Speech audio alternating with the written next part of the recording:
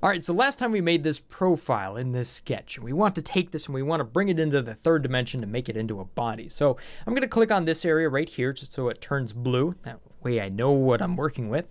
And then I'm going to come up here to the tool menu and click on the extrude button right there. Or you can press E on the keyboard. That's a shortcut for it. Now we have this little arrow. We can actually drag this up here and start to turn this into a cube. So I'm going to make this 25 millimeters. There we go, plus that. Hit enter, double click on the middle mouse wheel to kind of zoom all, and now we've created this cool little cube, which is a good start. It's getting us much closer to this view right here. Now, before we go and actually work on anything else here, there's something that we've done here that's actually pretty cool. We've created many more faces that we can then create more sketches on top of. So to get the round bit right here, let's go ahead and click on the top area. So I'm selecting this face. You can actually see it. It's a face right down here in the bottom right. And then if we go back into the sketch command here, that's going to make us normal to that top face right there. So what I want to do here is create a circle. I'm going to go ahead and use the circle tool right there. And we're going to click right here in the middle and drag it out. As you would imagine, there's many, many different ways to make a circle as well. I'm not going to go over all of them, but you can see them right here. 2 points, 3 points, tangents, and whatnot. But I'm essentially working off the origin right there because that's the way we've designed a part. That's a really good method, especially if you have something that is symmetrical. Anyhow, clicked on the center point here and we can drag this out. As you can see, it has not been defined yet. We're still light blue.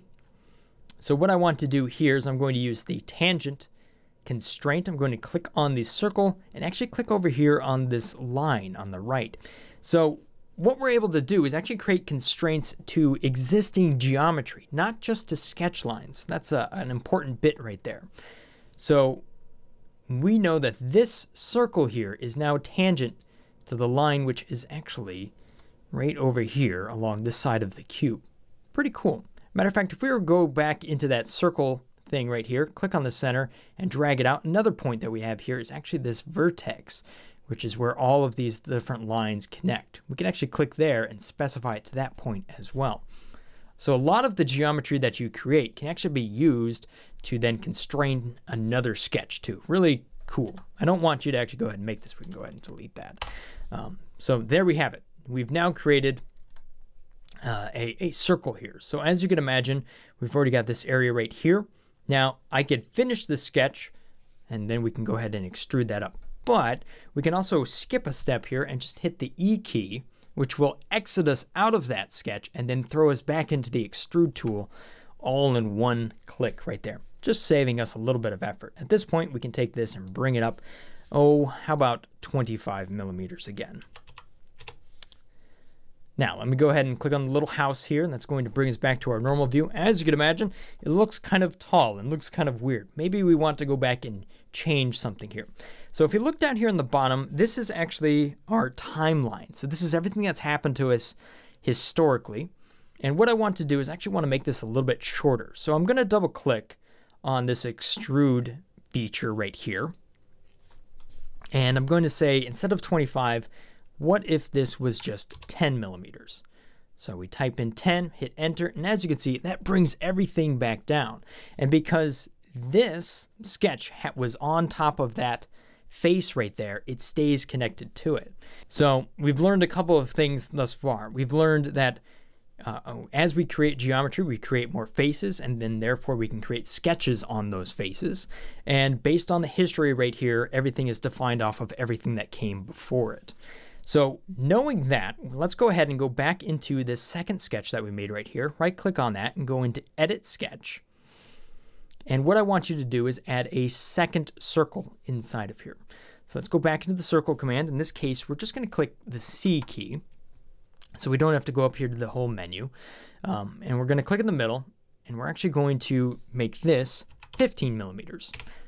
So now I've got one circle that is tangent to however big this cube is, and then we have a dimension here in the middle that is 15 millimeters, so that we can measure the inside of this printed part to kind of give us an idea of what offset we might need to work to actually get to the real dimension that we want, sort of thing.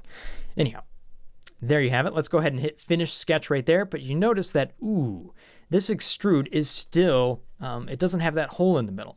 So let's right click on that and actually go into that extrude feature and edit that. And you'll notice that we have a couple of different areas that are available now when we mouse over that. And what I want to do here is unselect the one in the middle. Matter of fact, if you look at the dialog box on the right here, you can see that the profiles tells you how many are selected. And when you're clicking on this, you notice that it's blue. This allows you to add to that selection or remove it. So even though we didn't create a sketch over here, we can actually use some of that existing geometry if we wanted to add that to our extrude feature. So that is really handy, especially if you don't want to create a bunch of new sketches all the time. At any rate, that's exactly what we want right there, except for we want it to be 10 millimeters tall. So there we have it. We have kind of this O on top of our cube down here. However, one last thing that we want to do here is actually drill a hole from here all the way down to the bottom and make sure that it always clears the bottom.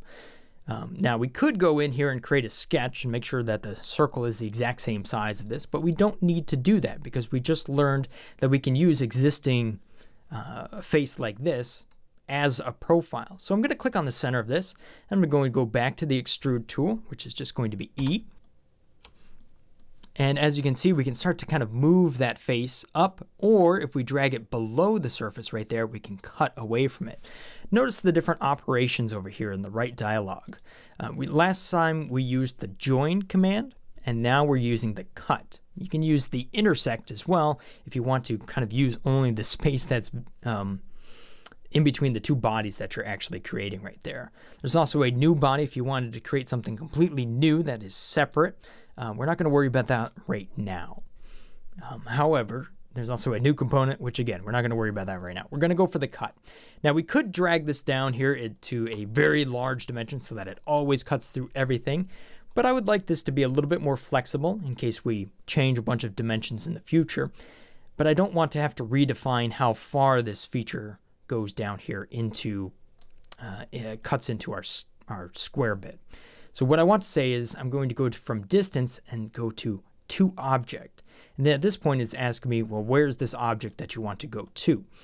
And I want that to be this face right down here. So we're going to go all the way down here to that face, and we're always going to cut down to that point no matter how far this distance is.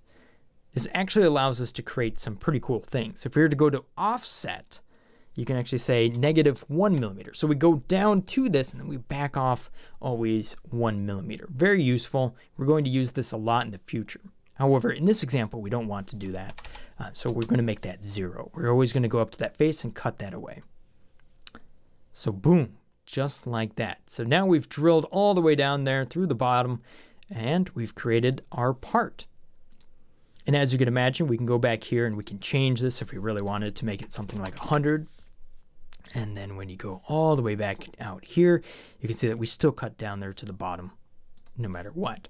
So go ahead and hit save on this because that completes the part. For some extra credit, maybe you want to play around with this a little bit.